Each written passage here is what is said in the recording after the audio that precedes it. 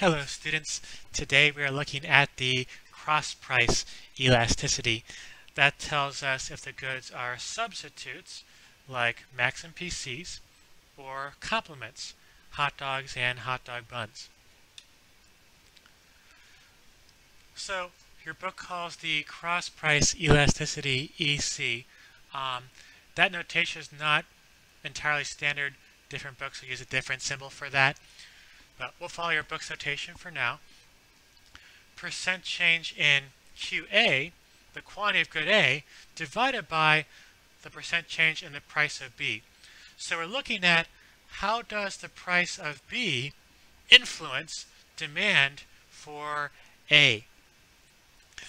So we use our midpoint method approximation. Once again, in intermediate micro, if you go on to take that class, you'll see a calculus-based formula instead. With our approximation, the elasticity is change in the quantity of good A divided by the average quantity for good A. All that's divided by the change in the price of B over the average price for good B. So, first, a question for you guys to reflect upon. We use Macs and PCs as examples of substitutes. You don't probably have both, you buy one of them. Would you expect the cross-price elasticity to be positive or negative? So go ahead and think about that and pause the video until you think you have an answer. When you're ready, press play and we'll see if you're right.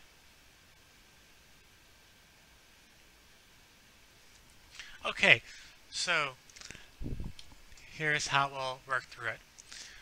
We first use the law of demand. Let's say Macs get more expensive. The law of demand says that if something gets more expensive, we buy less of it. So quantity demand for Macs should go down. Now Macs and PCs are substitutes. So I gotta get a computer. It's got to be a Mac or it's got to be PC. If I'm buying fewer Macs, that means I'm more likely to be buying more PCs. So the quantity of PCs should rise. So first, price of Macs goes up, means buy fewer Macs. That leads to buying more PCs. So get this positive relationship between the price of Macs and the quantity of PCs. So you plug that into this formula, you get a positive over a positive, so we get a positive number. The general lesson, when you have substitutes, then the cross-price elasticity is positive. Possible question from the audience. How did you know to start with a price increase in Macs rather than a price increase in PCs?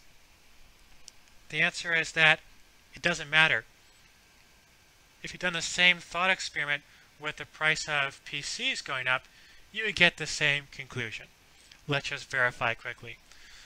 If the price of PCs were to rise, law of demand says buy fewer PCs. Again, buy less of something when it gets more expensive. If we're buying fewer PCs, we're going to start buying more Macs instead. That means the price increase in PCs ultimately led us to buy more Macs. Again, positive relationship between price of PCs and quantity of Macs to get a positive number out of that formula. If you talked about a price decrease instead, again you get the same result. So it doesn't matter where you start. So pick price of one good, whether it goes up or down, doesn't matter, and see how does it affect the quantity of the other good. It'll be the same either way.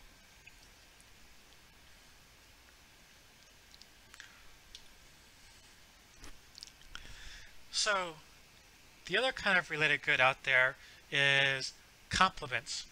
Goods are complements if you get them together like hot dogs and hot dog buns.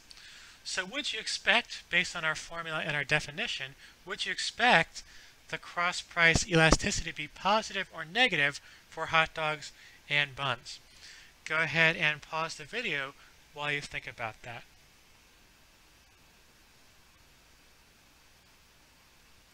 Alright, so let's go through a thought experiment again.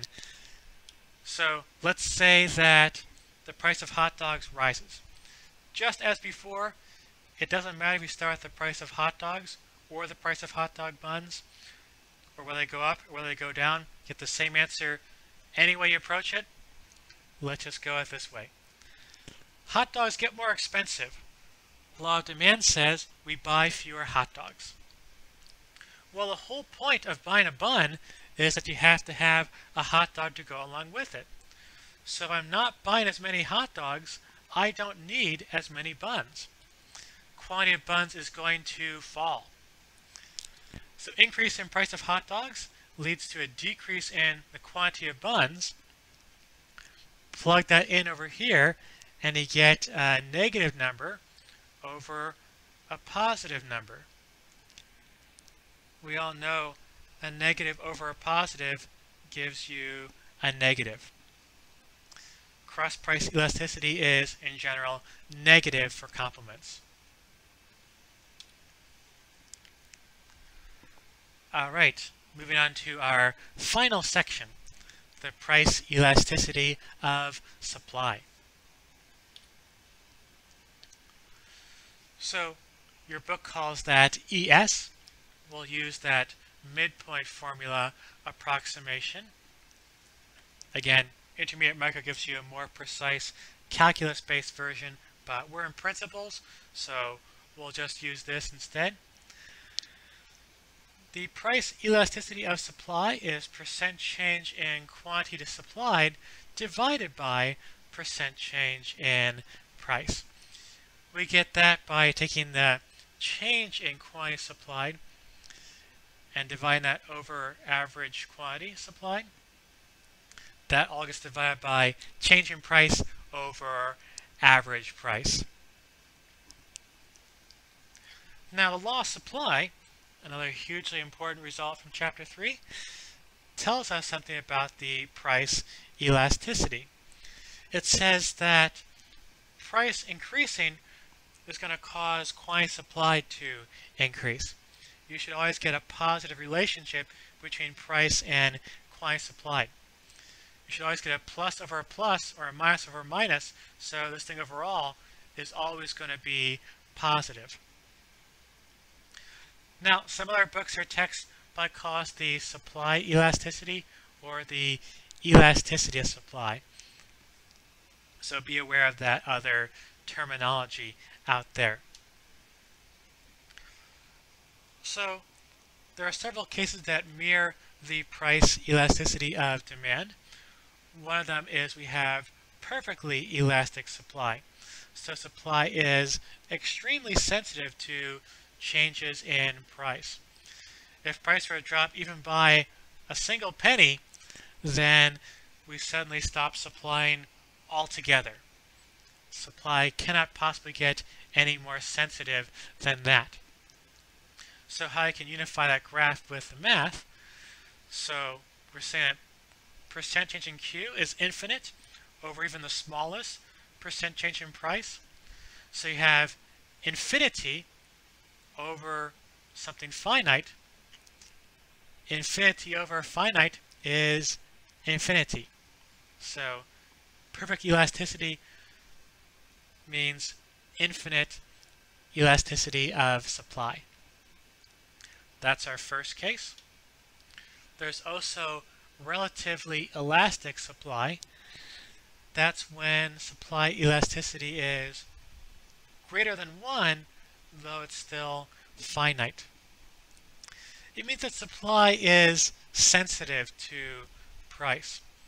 So supply is going to change more than 1 for 1 in response to a price change. You can see here in our picture that a small price change gives you a really big quantity change. So the math, let's go back to our formula. So we're saying that with relatively elastic supply, you get a more than one-for-one response from quantity. That means that, say, a 1% increase in price down here might give you a 2% increase in quantity supplied. So you get 2 over 1, so elasticity would be 2 in that case. So cases like this one where supply is responsive to price, you can say very responsive to price, give you elasticities that are greater than 1. Now, relatively inelastic supply looks like this. So you have a steeper slope here. It means that when price drops by a lot, quantity barely changes.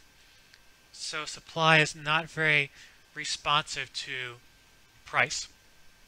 So your elasticity will be bounded between 1 and 0. It could be something like a 10% increase in price only gives you a 5% increase in quantity. If you plug those numbers in, 10% increase in price, 5% increase in quantity, you get 5 over 10, which is half, less than 1. So you can see that this range of values corresponds to this kind of graph where you have a steep slope. Last possibility is perfectly inelastic supply. That means that quantity does not respond at all to price changes. So change in quantity is always going to be 0%. Plug that in back here, you get 0% over change in price. 0% over number is going to be 0. So your elasticity is 0 when you have perfectly inelastic supply like you have over here. The graph shows you quantity just never changes, it's always over here. Now the elasticity of supply is determined by 2 factors: flexibility and time. I saw a video a while ago about how Steinway pianos are made, and it's quite a lengthy process. They do a lot of stuff by hand, and you got to get your wood in advance, and they always go for the highest quality wood, and it takes time. You got to put it in storage while you're waiting to use it, and the process is just very lengthy. If something were to happen to the price that was quite a big change, then there's so little flexibility that in the meantime there's not very much the supplier could do. So they're probably going to have relatively inelastic supply. It takes many months for them to produce a piano. Time also affects the elasticity of supply, just as it did with the elasticity of demand. As time goes on, suppliers get more flexible, which makes the elasticity go up. We talked earlier about how time affected the elasticity of demand for oil. It's the same for supply. So at first, supply is fairly inelastic. It's hard for oil producers to make big changes on short notice. Long term, though, they develop things like fracking or other techniques that help them change their production. In the long run, suppliers could then become much more responsive to price than they could over a shorter time horizon. So that wraps up Chapter 4 on elasticity. Be sure to tune in for our next episode, in which we look at Chapter 5.